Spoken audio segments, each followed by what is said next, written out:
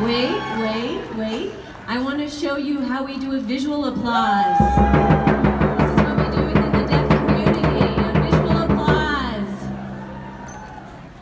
All right, I am thrilled to be here and perform. But before I do that and share this with you, I do have an important message for all of you out there. I want to remind everybody here today that oftentimes deaf people as a community are labeled as disabled and as having a disability. But we don't believe that. That's not our label. That is the government's definition of us and their label for us. So disability aside, we as a deaf community are humans. That's what we are. We have a culture, we have a language, and we are humans first and foremost. Historically, deaf people have been able to have many successes, whether it be in the field of education, employment, entertainment. We've empowered other people, but still, in the face of oppression and discrimination, hatred, ignorance, oppression, and marginalization, we are still fighting for our human rights and navigating that. Historically, for the last 200 years, deaf people have struggled through that oppression and hatred. And we are here to stand up and fight for our human rights.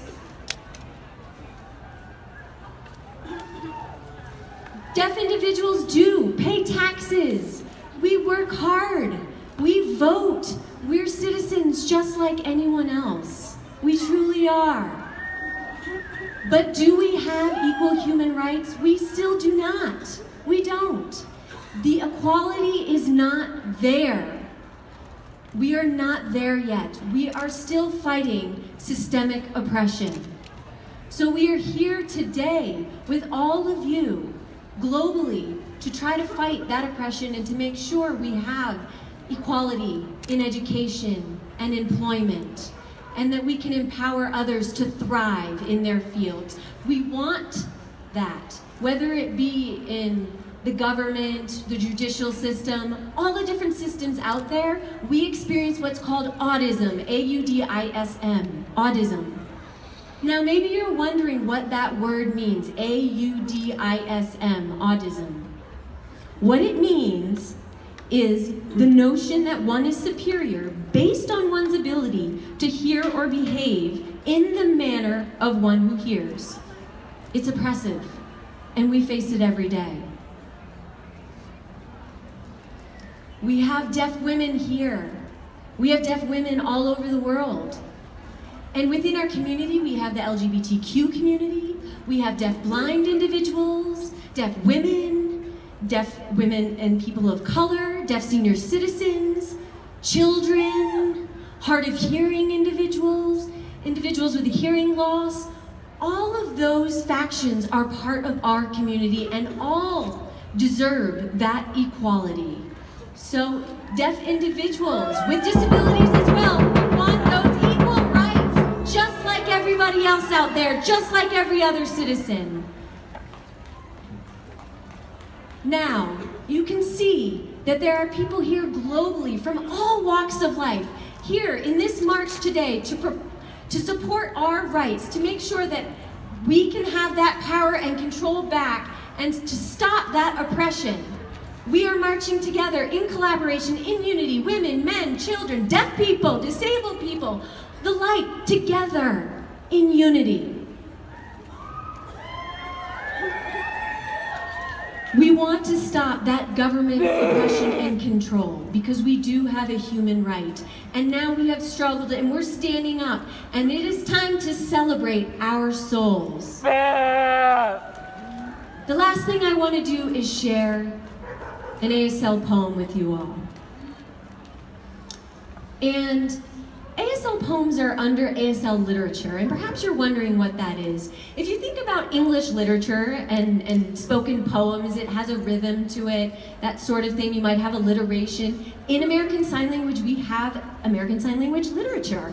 It's a visual way of seeing a poem. You might see it through handshakes or rhythm or certain movements. And so it's just tied visually. Today I'm going to be using the handshake of the number 5. And you'll probably see that repeated throughout my poem. And you might recognize that. That hand-shaped 5 delineates the word woman. If you look up here, this is the sign for woman in American Sign Language. And then the sign for March, if you look up here, also uses the hand-shaped number 5. So you will see that throughout my poem. So now I'd like to share with you an ASL poem for all of you, and it's really for our culture, and thank you so much to my community for being here today. This is representative of deaf people all over the world. This poem is titled Women's Global March.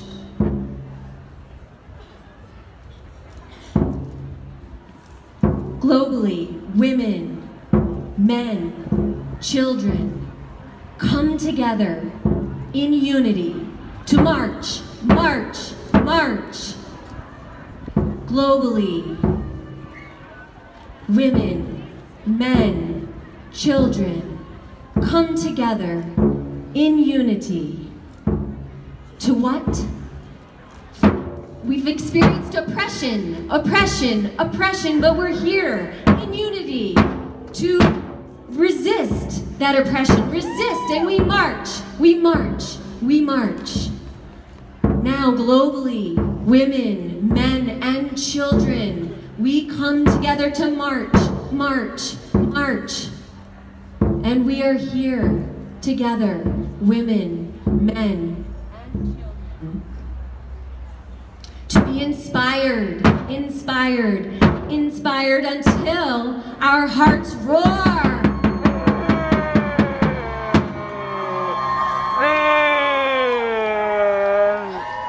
Love you all. Thank you so much. Thank you.